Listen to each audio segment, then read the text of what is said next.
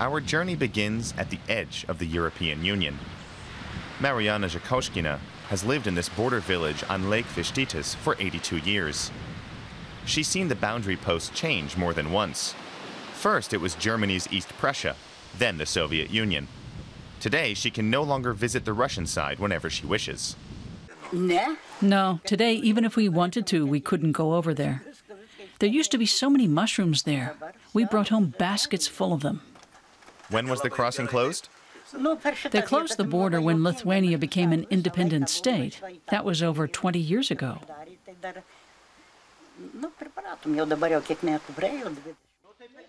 People who live on the border either live in fear or have come to terms with it. Russia is planning maneuvers here for the coming autumn. We've gotten used to the speeches about the danger from Russia. Let them hold their maneuvers. It doesn't bother us.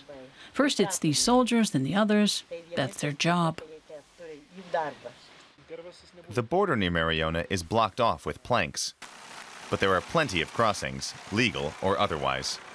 As Conservative MP Laurinus Koščiūnas tells it, Lithuania is in urgent need of a continuous fence to leave no doubt where Russia ends and Lithuania begins. When we meet him, work on the fence has stopped until signal wire can be delivered. The 12,000 posts alone cost nearly €1.5 million.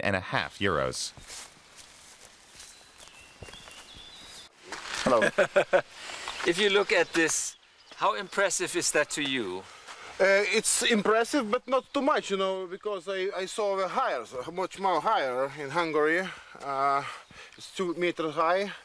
I would say 3 meters or 4 meters would be better.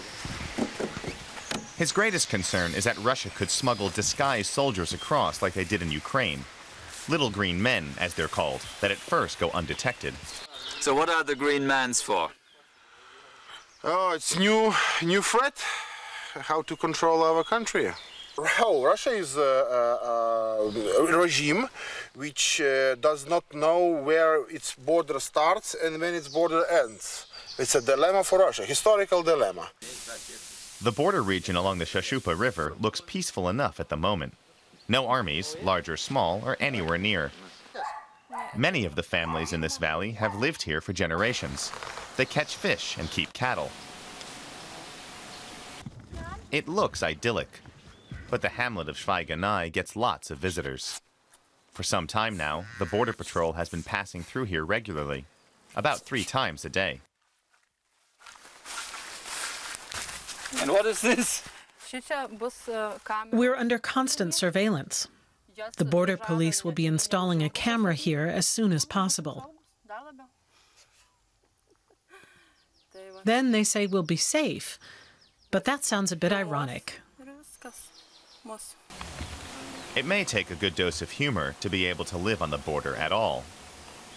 At the end of our 88-kilometer journey, along rivers and across country, we encounter a farmer named Laimonus Tautkevičius.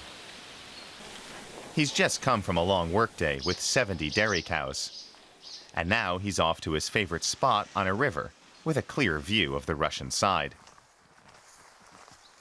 He says he feels no immediate threat. He's just a little worried. He knows what maneuvers sound like.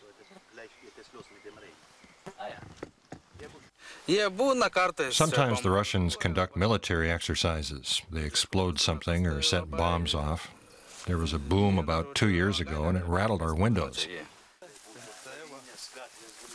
Who knows what can happen with or without a fence?